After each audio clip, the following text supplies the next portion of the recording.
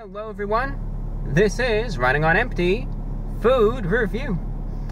You might notice a smile on my face and I can't help but laugh. I gotta make sure, as I was just about to start filming, this guy in the convertible pulled up next and I think he's getting in a fight with someone across the parking lot. I'm dead serious. He was there, he was yelling the F word and he was saying, "You want to start something with me?" And if something happens, I apologize, but it's also good to start recording just in case, you know.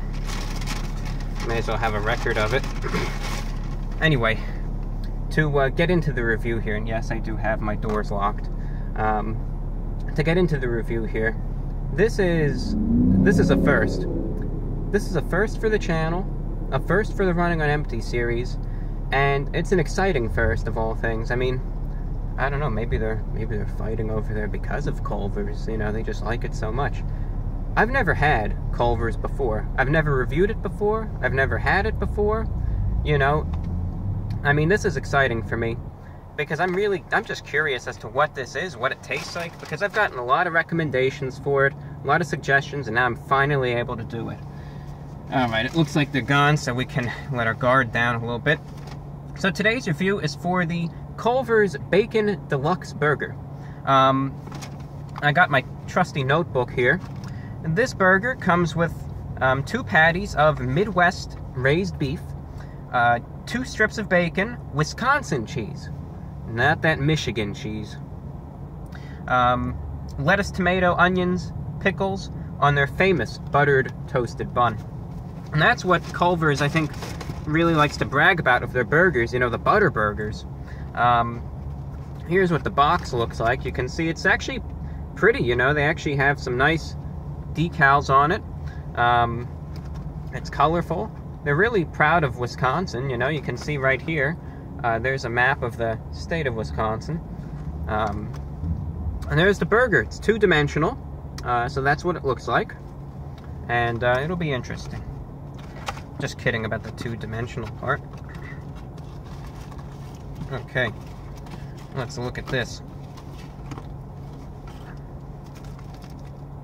Now here's what it looks like. Here's the burger. I'm going to hold it from different lengths and distances from the camera because I know sometimes the sun can bleach things out a little bit, but this is what it looks like real up close, if you can see that. We'll take it out of the wrapper, which is a little unorthodox, but I like doing that. Like living on the edge. There's that. That's what it looks like. And there I am holding the blessed Culver's burger. I think all the ingredients are there. There's the buttered bun, the beef patties. I can see the cheese, the strips of bacon. I don't want to really tear it apart too much. You can see a little bit of the mayo and pickles there. So I think you can thoroughly see it. And now I'm just going to try it. So the name of this again is the Culver's Bacon Deluxe Burger from Culver's. I'm really excited about this. So I'm going to try it and I'll let you know what it tastes like. So it's the Culver's Bacon Deluxe Burger from Culver's going in.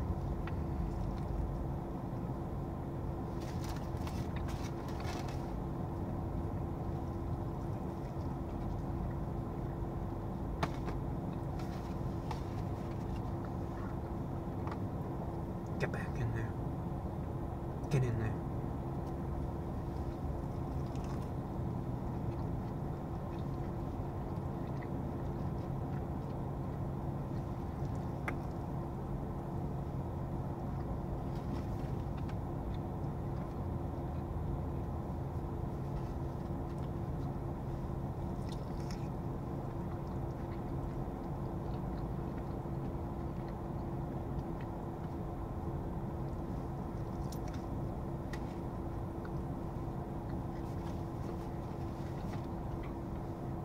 More bites. Must be my lucky day. All these things are falling off and they're landing perfectly in the box.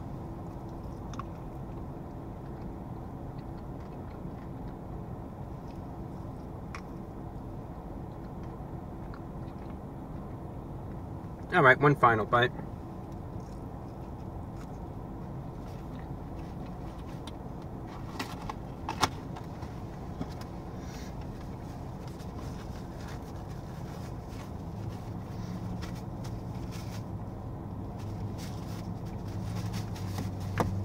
You know, about a year and a half ago, I think it was about that long ago.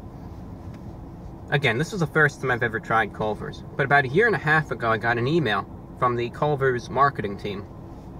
They said, well, we have a proposition for you.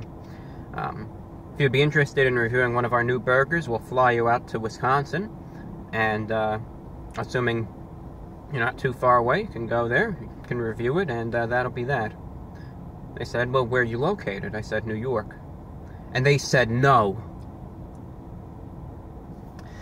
Now, what does this burger taste like exactly, ladies and gentlemen?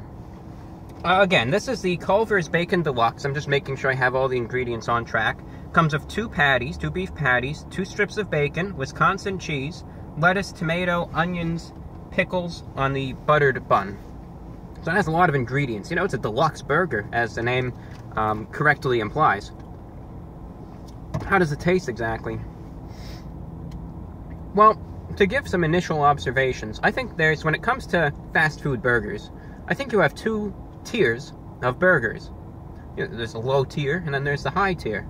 The low tier burgers are kind of like McDonald's, Burger King, Wendy's nowadays. The high tier is kind of like Five Guys, In-N-Out. I'll even go ahead and lump Steak and Shake in there, you know, with it. And I'll say Culvers as well. The difference that you notice with these high-tier burgers is just the overall quality of the meat, the quality of the ingredients, how everything blends together, how it tastes, how flavorful it is. And that's something that really struck out to me with this Culver's burger. My real initial observation, you know, and then I'll talk, I have a little runny nose, I'll talk about what, you know, what I say in depth about this, what all the ingredients, how all that is people really, you know, they praise this burger. They say, well, you gotta try Culver's. You know, you gotta try Culver's, you gotta get it. This is going to be the best thing you're ever gonna eat. And I would not lump it that far to say that's the best thing I ever had. It's a very good burger, but please compare it among the lines of, say, Steak and Shake, for instance. When I was looking at it and I was tasting it, I was very much reminded of a good Steak and Shake burger as I ate this. So please, if you want to, you know, take a personal example and compare it to that immediately, you can say, oh, this is like, oh yeah, I had a good burger from Steak and Shake last Friday. Yeah, this is similar to that, you know, or something along those lines. Now, in terms of the specifics here, which I'm gonna...